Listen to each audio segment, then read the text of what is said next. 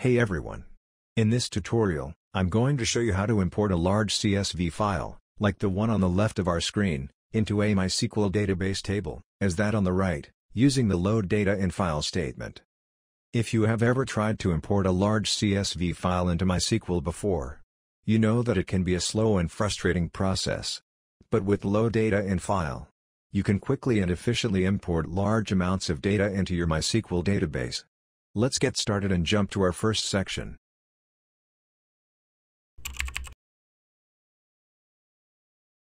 Before we get started, there are a few things you will need.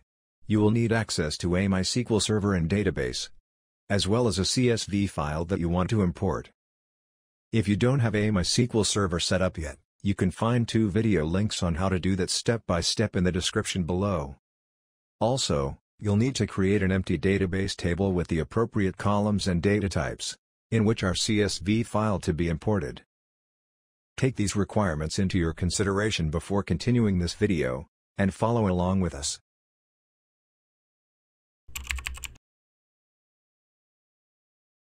The first thing you will need to do is prepare your CSV file for import.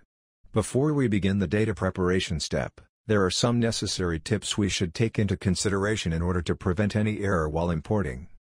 First of all, if we have any columns with dates, it's recommended to use the default MySQL data style, which is the year, followed by the month, followed by the day, separated by the dash or minus sign. The second tip is to use normal number formatting, for all columns with numbers. Don't use currency, percentage formats, or any other one that add a specific symbol beside the number. These formats make MySQL read them as a text or string, not a number, as we tell MySQL while creating the empty database table. The last thing is to avoid using the thousand separators in numbers, because it will be interpreted as a comma delimiter, and raise an error. Let's start cleaning our data. The first thing we will notice is that the invoice date column is not in a date format. So let's change it into date.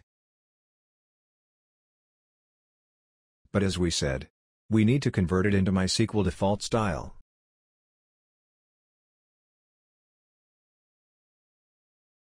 We can also notice blank cells in the price per unit column, as we know that the price per unit is the result of the division of the total sales by the total units sold. So, let's filter only for all blank cells, and enter a simple formula to calculate it.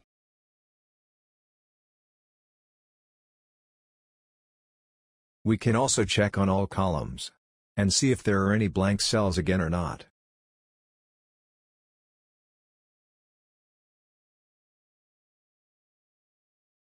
Here we find other blank cells in the region column.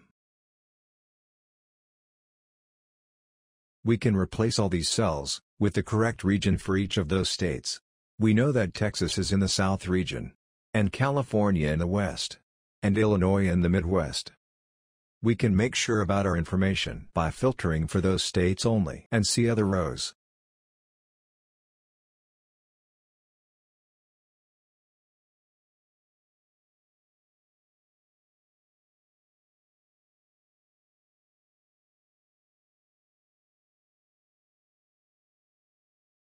And here we are right.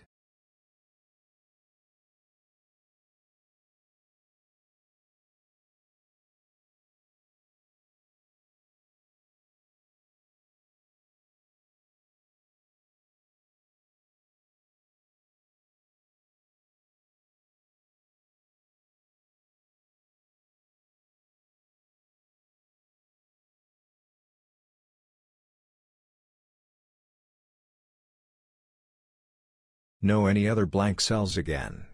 Great.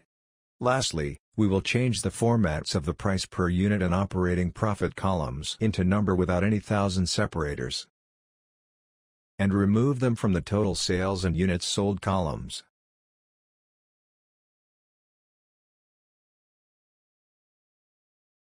Now our data is ready for the next step.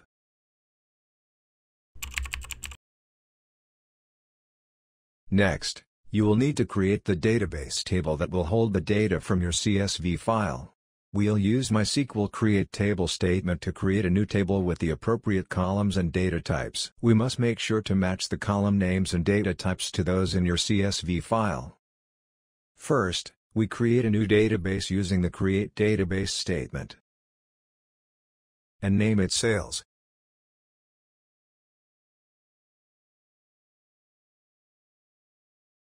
We then write a simple query to tell MySQL that I will use this database. Then we create a table and name it Adidas Sales and start enter its columns names and data types. The first column is the retailer. We give it a data type varchar, which means variable character. We give it a maximum length of 255 characters. Then, the retailer ID column. We give it a data type named int, which is the abbreviation of integer. We will repeat the process for each column until we add all of them.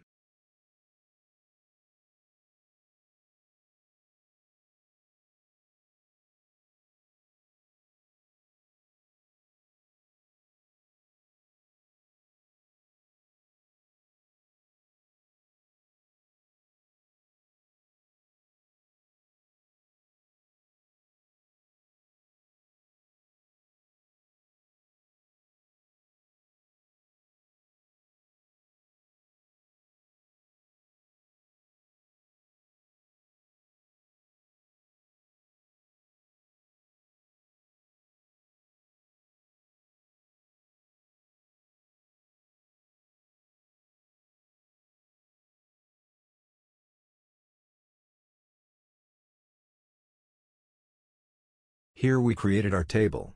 Let's go to the final step.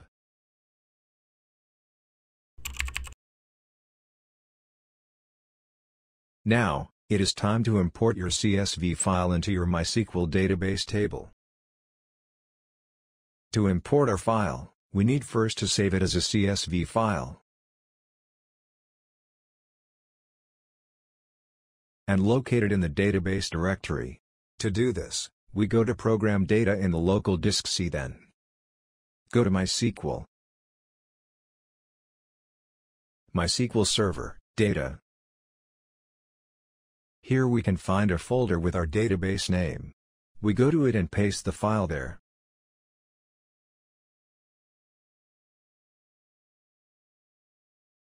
Now, we are ready to import our file. We will type load data in file and write the file name between quotes. Then, write into table and enter the table name, which is Adidas Sales. We then tell MySQL that fields, which means columns, are terminated by, and put comma, which is the actual delimiter of our file. And type ignore 1 lines, to start importing from the second row, as the first is the table titles, which we don't need.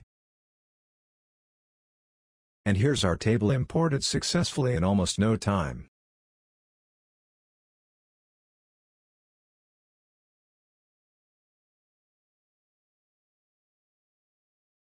And that's it. With load data in file, you can quickly and easily import large CSV files into your MySQL database. If you have any questions or comments, please leave them in the comments below. And don't forget to hit the like and subscribe buttons. Thanks for watching, and see you in another video.